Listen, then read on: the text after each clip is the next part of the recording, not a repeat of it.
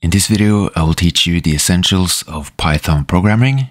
Python is one of the most widely used programming languages and is used in everything from AI to data analysis and even to create add-ons in Blender. In this video, I'm going to use an online compiler to make it easy to follow along, but I recommend installing PyCharm, VS Code, and so on if you want to do more serious programming in Python. If you want to output text in the console, you can just use the print function and then use a quotation mark and the text inside the function. And then when you run the code, you can see that we get hello. Next, we can also define variables. Let's say a is equal to 4, and then we can print a and get 4. Next, if you want to run a block of code multiple times, you can use a for loop, so for I in range, and then let's set it to 10 times, and then use a colon, and then we can print, let's say, hello world. And then when we run the code, it's going to print hello world 10 times. We can also use it as a counter. Now it's going to count from 0 to 9 because it's 10 loops. We can also use a while loop, which keeps running as long as the condition is true. So let's say while the counter is less than 20, we can print the counter. And then for each loop, we can add 1 so that it goes up to 20.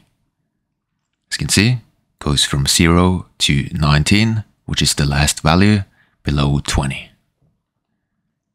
Next, we have an if statement, which executes a block of code under the condition that the if statement is true.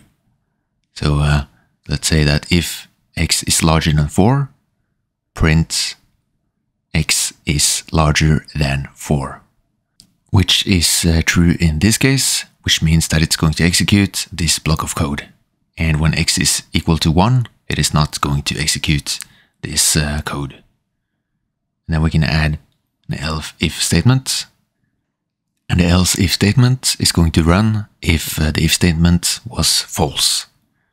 So let's set it to x is less than 4. And then we can add an else statement as well. And the code below the else statement is going to run if neither of the conditions above are true. So x is equal to 4. Set it to 4. As you can see, it now runs x is equal to 4. Next, we can create a function, which is a useful way to organize and reuse code. Let's create a greeting function.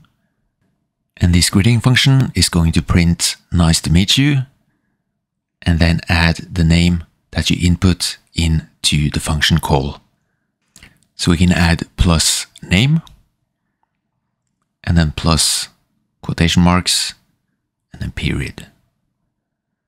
And then we can call the function.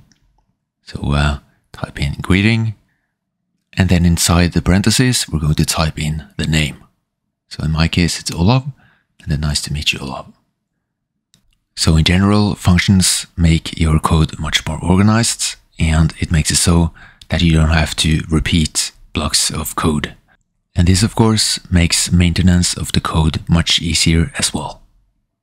Another thing that is useful to know when you make calculators and so on is to know how to add user input into your code.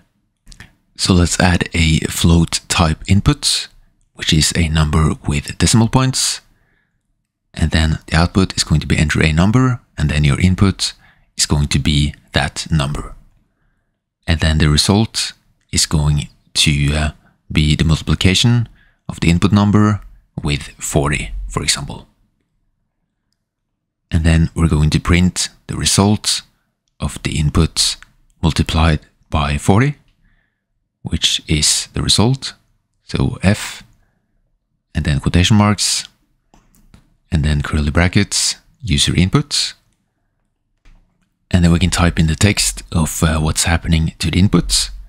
So multiplied by 40 is, and then we add the result as well. So curly brackets and then result. And then when we run the code, we can enter a number. So let's enter 2, for example, and then it prints out 2 multiplied by 40 is 80. In Python, you can of course also import modules. So let's say we want some random numbers. We can import random. And then we can generate a random number between 0 and 10, for example. So random.randint between 1 and 10. And then we can print the random number and then run the code. As you can see, we now get numbers between 1 and 10.